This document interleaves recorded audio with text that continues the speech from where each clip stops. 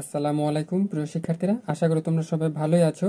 আজকে আমি তোমাদের দেখাবো হেক্সাডেসিমাল থেকে দশমিকের রূপান্তর। ঠিক আছে, তো দেখো এখানে এই অঙ্কটিতে বলা আছে B5D.9C এর বেস হচ্ছে 16।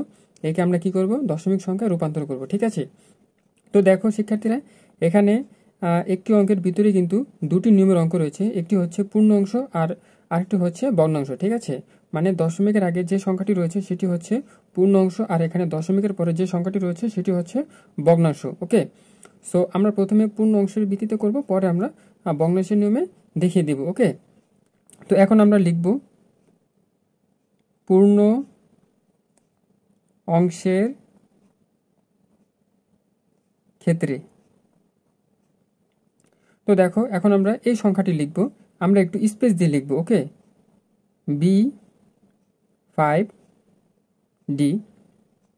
তো আমরা কি করছি, আমরা করছি হেক্সাডেসিমাল থেকে দশমিকে রূপান্তর। ঠিক আছে, সেহেতু আমরা কি করব, আমরা প্রত্যেকটি অঙ্কের সাথে হেক্সাডেসিমালের বেস 16 দিয়ে গুণ করব।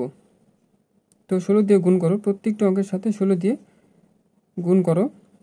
তো দেখো শুধু 16 গুণ করলে হবে না, 16-এর উপরে কিন্তু আমাদের পাওয়ার বসাতে হবে। আমরা যেহেতু পূর্ণ অংশের নিয়মে অঙ্ক করছি, সেহেতু আমরা কি করব, আমরা ডান দিক থেকে বাম দিকে, মানে আমরা ডান দিক থেকে আমরা 0 দিয়ে শুরু করব। আমরা যতই বাম দিকে যাব ততই কিন্তু পাওয়ারের মানগুলো বাড়তে থাকবে। ওকে, তো দেখো 0, তারপর এখানে 1 2, তারপর দেখো এখানে যদি আরও কোনো সংখ্যা থাকতো তাহলে আমরা লিখতাম 3 4 5। ঠিক আছে, আমরা এভাবে লিখতাম। তো এখন দেখো ব্র্যাকেটের মাধ্যমে এই অঙ্কগুলো আটকে দাও, মাঝখানে প্লাস চিহ্ন বসিয়ে দাও। ওকে, তারপর দেখো, তো এখানে দেখো এখানে বি, তারপর এখানে ডি রয়েছে না, সো এগুলো কিন্তু হেক্সাডেসিমালের মান। আমরা যেহেতু দশমিক সংখ্যায় রূপান্তর করব, সেহেতু আমরা এগুলো কিন্তু প্রকাশ করতে পারবো না। ওকে, তো দেখো শিক্ষার্থীরা, তোমরা যদি বিভিন্ন সংখ্যা পদ্ধতি গণনা করতে পারো তাহলে এই অঙ্কটি বুঝতে কোনো সমস্যা হবে না। তো দেখো আমি তোমাদের বোঝার সুবিধার্থে আমি এই চার্টটি লিখে দিয়েছি।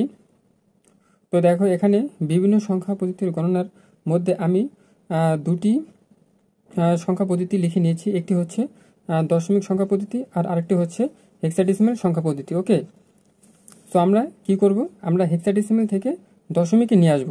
বি যেহেতু হেক্সাডেসিমালে রয়েছে, সো এটার দশমিক কত হবে, 11। ঠিক আছে, তো আমরা 11 লিখব, ইন্টু 16 এর বেস হচ্ছে 2, প্লাস এখানে 5 ইন্টু 16 এর পার হচ্ছে 1, প্লাস তারপর দেখো ডি, ডি এর হেক্সাডেসিমালে ডি রয়েছে না, দেখো তারপর দেখো এর দশমিক কত হবে, 13। ঠিক আছে, 16 এর পার হচ্ছে 0। তো এখন দেখো, এখন আমরা লিখব 11 ইন্টু, এখন একটু আমরা যদি ক্যালকুলেশন করি তাহলে দেখো এখানে 16 এর পার হচ্ছে 2, কত আসে, 256, প্লাস এখানে দেখো তুমি 5 লিখো, ইন্টু 16 এর পার হচ্ছে কত, 1 না, তো এখানে 16 হবে। তারপর দেখো প্লাস 13 লিখো, ইন্টু যে কোনো সংখ্যার পাওয়ার 0 হলে তার মান কিন্তু 1ই হয়। ওকে, তো এখন আমরা গুণ করি, 11 ইন্টু 256 কত আসে, এখানে 2816, প্লাস 5 গুণ 16 কত হয়, 5 16 80, প্লাস 13 13। ওকে, তো এখন আমরা যোগ করি, এখানে কত, 2816 প্লাস 80 প্লাস 13 কত আসে, এখানে 2909। তো এটাই হচ্ছে আমাদের দশমিক সংখ্যা। তো এখন আমরা লিখব, অতএব B5D এর বেস হচ্ছে 16, এর দশমিক হচ্ছে 2909। ওকে, তো দেখো শিক্ষার্থীরা, এখন আমরা প্রকাশ করব ভগ্নাংশের ভিত্তিতে। ওকে, তো আমরা লিখব ভগ্নাংশের ভিত্তিতে, ভগ্নাংশের ভিত্তিতে। তো দেখো অঙ্কটিতে কি ছিল 0.9c না, সো আমরা একটু স্পেস দিয়ে লিখব 9, তারপর হচ্ছে সি। ওকে, সো দেখো আমরা কি করছি, আমরা করছি হেক্সাডেসিমেল থেকে দশমিকে রূপান্তর না, ঠিক আছে। সো আমরা এই অঙ্কগুলোর সাথে আমরা কি করব, আমরা 16 দিয়ে গুণ করব, ঠিক আছে, 16 দিয়ে গুণ করব। শুধু 16 গুণ করলে হবে না, 16-র উপরে কিন্তু আমাদের পাওয়ার বসাতে হবে। আমরা যেহেতু ভগ্নাংশ নিয়ম অঙ্ক করছি, সেহেতু আমরা কি করব, আমরা বাম দিক থেকে, ঠিক আছে, আমরা বাম দিক থেকে -1 দিয়ে শুরু করব। আমরা যতই ডান দিকে যাব ততই কিন্তু পাওয়ারের মানগুলো কমতে থাকবে, ঠিক আছে। -1, -2, পাশে যদি আরও কোনো সংখ্যা থাকতো তাহলে আমরা এভাবে লিখতাম -1, -2, -3, -4, ঠিক আছে। যেহেতু পাশে কোনো অঙ্ক নেই সেহেতু আমরা -1, -2 লিখব। ওকে, তো এখন দেখো ব্র্যাকেটের মাধ্যমে অঙ্কগুলো আটকে দাও, মাঝখানে প্লাস চিহ্ন বসিয়ে দাও। ইকুয়াল, এখানে দেখো 9 × 16 লিখো, -1 মানে 1/1 প্লাস, এখানে দেখো সি, সি কিন্তু হেক্সাডেসিমালের মান, ঠিক আছে। আমরা যেহেতু দশমিকে রূপান্তর করব সেহেতু আমরা কি করব, হ্যাঁ সি এর দশমিক কত হবে দেখো, এখানে সি এর দশমিক কত আছে 12, সো আমরা 12 লিখব। 12 × 16 লিখো, -2 মানে 1/2। ওকে, তো এখন দেখো 9 লিখো ইন্টু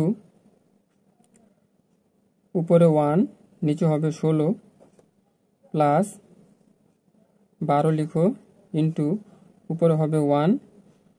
এখন যদি আমরা 16 এর পাওয়ার 2 দিই তাহলে কত আসে দেখো, 16 পাওয়ার 2 দিই 256 হয়, ঠিক আছে, 256।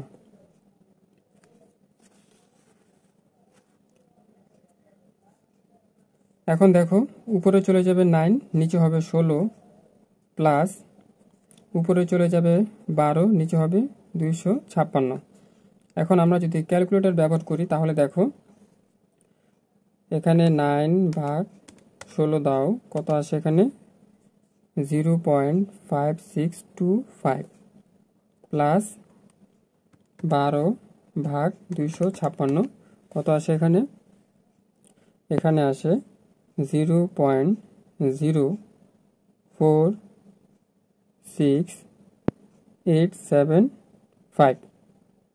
ওকে, এখন যদি আমরা যোগ করি তাহলে কত আসে 0.5625 যোগ 0.04685 কত আসে এখানে 0, একটু উপরে নিই দেখো 0.60935। ওকে, সো এটা হচ্ছে দশমিক সংখ্যা। এখন লিখব অতএব 0.9c এর দশমিক কত 0.60935। তো এখন আমরা যদি এই অঙ্কটি যদি একসাথে লিখি, মানে পূর্ণাংশ এবং ভগ্নাংশ যদি একসাথে লিখি তাহলে দেখো অতএব B5D.9c এর বেস হচ্ছে 16 ইকুয়াল, আমরা পূর্ণাংশ কত পেয়েছিলাম 2909, আর ভগ্নাংশ কত পেয়েছি আমরা 0.60935, এর বেস হচ্ছে 10।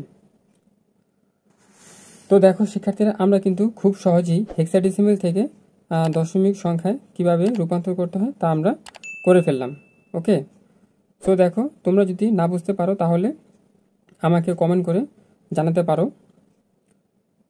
তো শিক্ষার্থীরা আজ এ পর্যন্তই, দেখা হচ্ছে পরের ভিডিওতে। আল্লাহ হাফেজ।